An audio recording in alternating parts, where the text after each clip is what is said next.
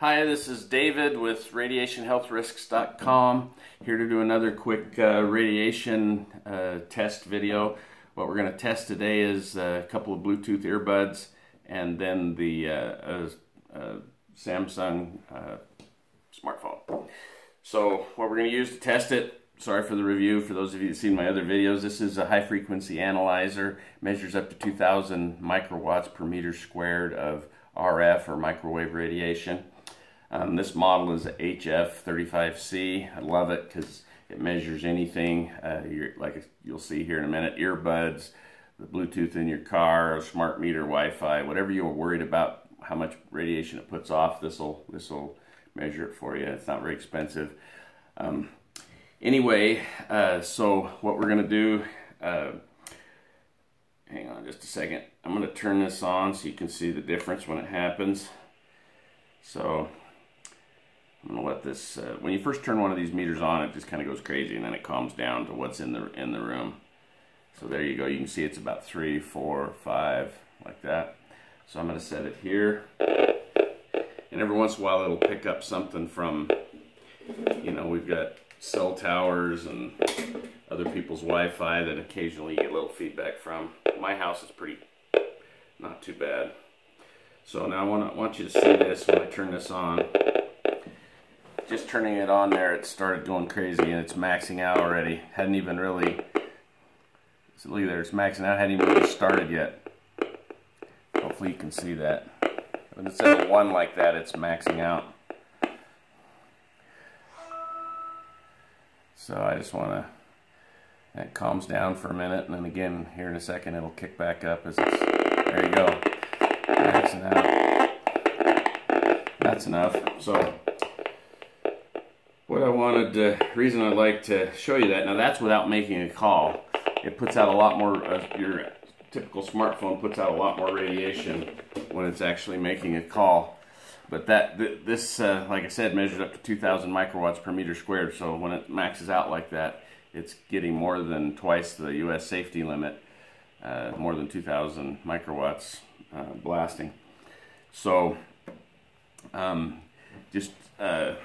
anyway, we'll talk about that in a second. So I want to try these earbuds here really quick. Notice this little screen. This is kind of a handy thing. I may do a review on it in a while. This is something you can set your cell phone in just so that when it's near you it blocks most of the radiation. They've got different sizes. So anyways, put that in there. Okay, so we're going to test these earbuds. These are Bluetooth earbuds. Hopefully the battery's charged up enough that... There we go. So you can hear that. And you can see it's not maxing it out, but it's doing like 300... Ooh, 1,300 there, 900. I don't know if you can see that. So, and that's without even making a call. That's just having the thing turned on. Both of these things just turned on. Turn that off so we don't get the interference, and we'll turn this off. So, the thing I want you to think about is your ears are a hole in your head. So if you're going to take something and put them in your ears, I'm not saying your skull is a very good filter of radiation, but you don't even have that as a filter between your brain and you just got soft tissue when you stick those things in your ears. And if there's people that wear those Bluetooths all the time, they got that radiation just going right in their ears like that.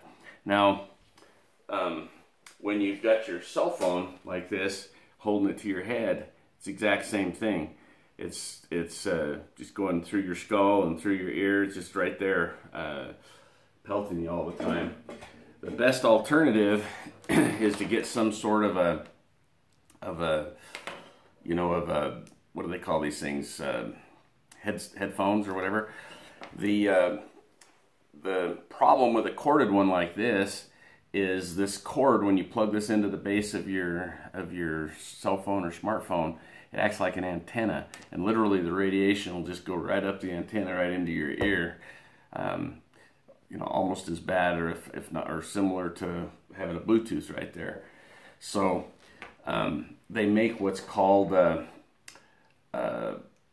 air tube headset. If you go to the recommended protections tab on RadiationHealthRisks.com website, I show a couple of models there that I like.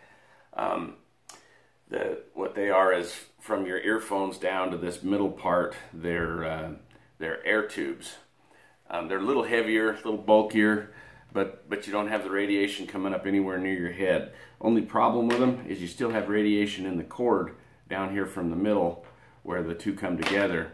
And if the radiation, if it's leaning against your body, especially like with a pregnant woman, it's right there next to your baby or your own body. You got that radiation just going right into your body.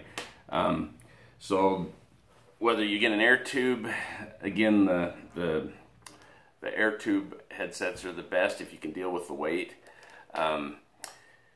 or one of these. But you need to get these things called Ferrite beads that you can put on there. They open up and you can wrap it through and put it on the bottom of, like I did here, on the bottom of the cord. You really should have 2 of them. I've got some more ordered. I've given some of them away, so I've got to get another one. It's better to have a couple of them on here, and you just put them right above where it plugs into the phone, and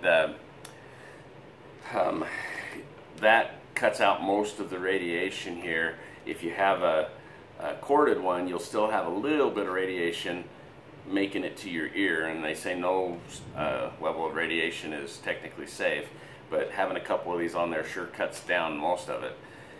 Or with the air tubes, you won't have any radiation making it to your head. You'll still have some going by your body. Again, even with an air tube, you're going to want a couple of Ferrite beads down at the bottom. So that's my video, that's my advice, and I hope that's helpful to everybody, and I appreciate it, and thanks for watching the video, and we'll see you in the next video. Thanks.